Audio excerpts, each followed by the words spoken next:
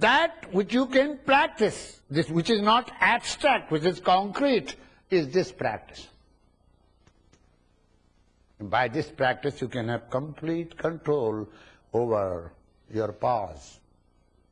Pause means you exhale and you want to inhale. But between inhalation and exhalation there is a pause.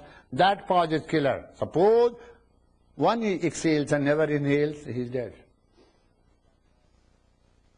That pause is killer. That pause is called death.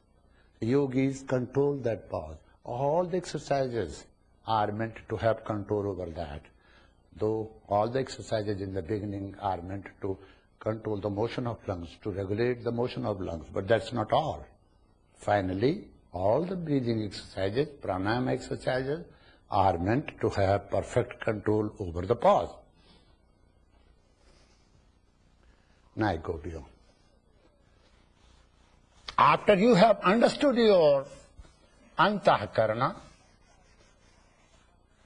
you go and try to understand the final body within you, finest body within you. According to Mundaka Upanishad, what you call prana is not prana. They are not called prana. They are called vehicle, which take pranas inside.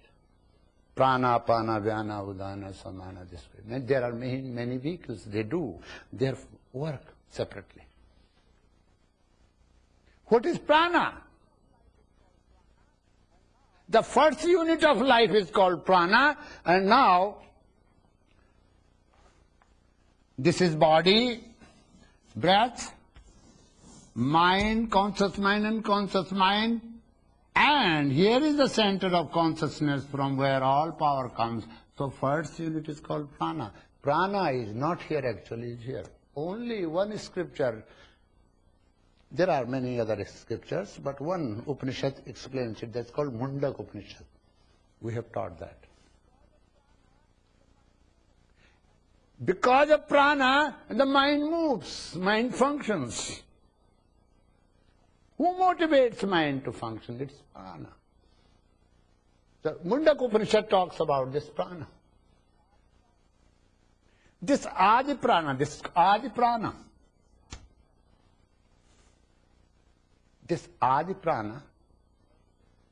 this Shakti, Devatma Shakti, as Shwet Upanishad says, is called Kundalini.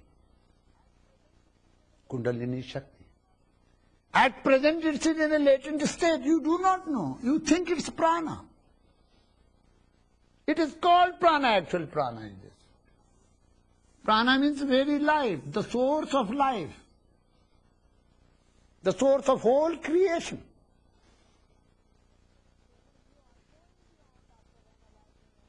So you are going beyond after analyzing, understanding all different functions of your mind.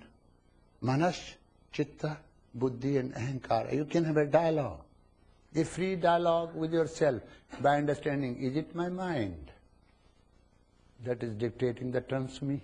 That is confusing. Whenever you are confused, sit down. You are confused because you have not taken decision. You have not asked your buddhi. That's why you confuse. Mind will confuse, mind will give you many suggestions. Which way shall I go? This way, this way, this way, this way, this way. Unless mind takes help from buddhi, it will be always confused. So you are confused because your buddhi is not functioning well. Remember this. Anybody who says, I am confused, you are not using your buddhi. How 2 and 2 will make 4, how 2 and 2, if you don't use your buddhi, you will go on remembering this. Confusion lies because you are not taking help from your buddhi. Dialogue means trying to be aware. Well, this mind, this manas is confusing me. Why should I not take help from my buddhi? What is my ego?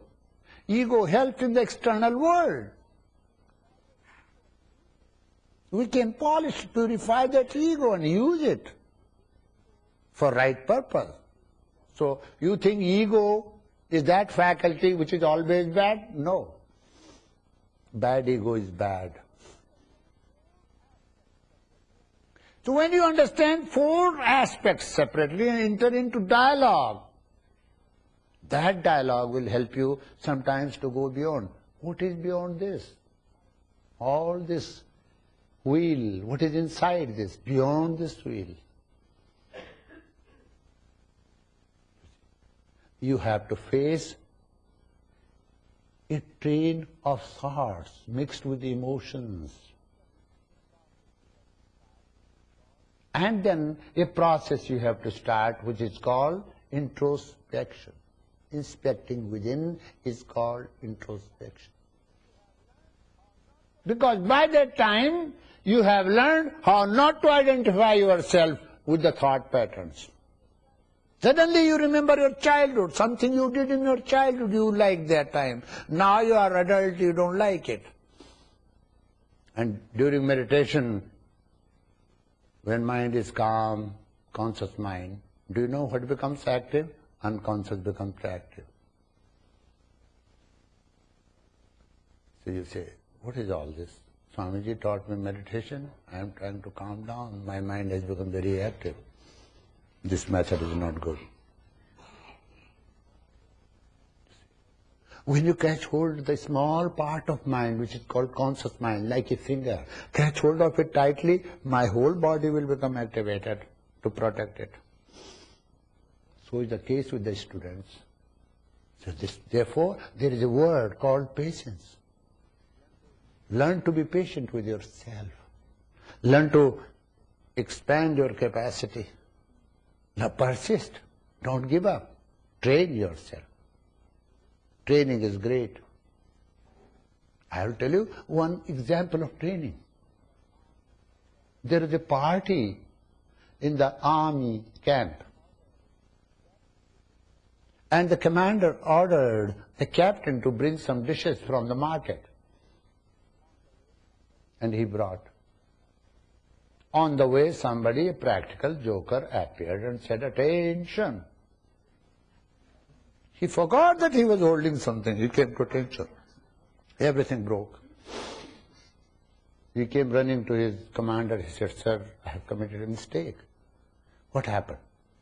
"You are such a capable officer. Why did you do such a thing?"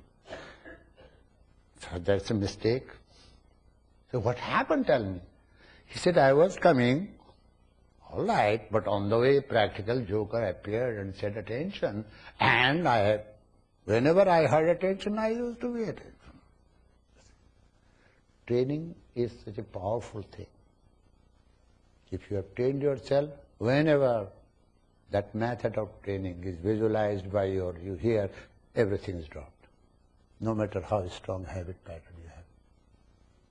So with the help of training, you can change the groups of your mind, help yourself. Never give up. Say, you cannot train yourself, don't give up this. Remember, you will be rewarded from inside. Gradually you can train yourself. Now, I was talking to you about the pranic force, about the Mother Divine in you, who has created this structure, who has given you beauty, who has given you all that you have. That Mother is there in you. You see. That's a direct Shakti. Sun without its light is not sun.